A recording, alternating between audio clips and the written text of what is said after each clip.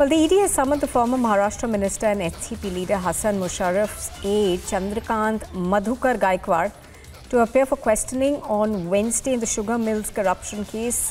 Yesterday, of course, raids were conducted across 9 locations in connection with this case. So the ED issuing summons to the former Maharashtra minister Hasan Mushrif's aide Chandrakant Gaikwad.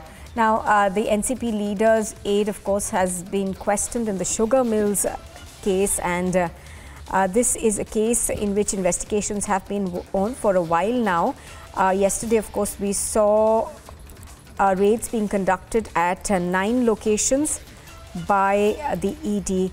We're going to try and go across to our correspondents to get us more details on this, but even as we speak, the ED has summoned an NCP leader's aide in the sugar mills case.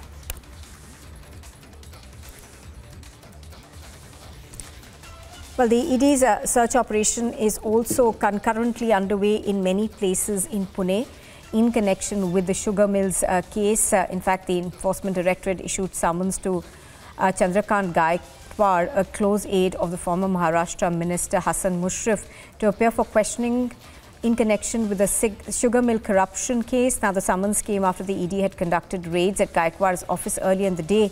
Now, search operations are underway also at many places in Pune in connection with this case.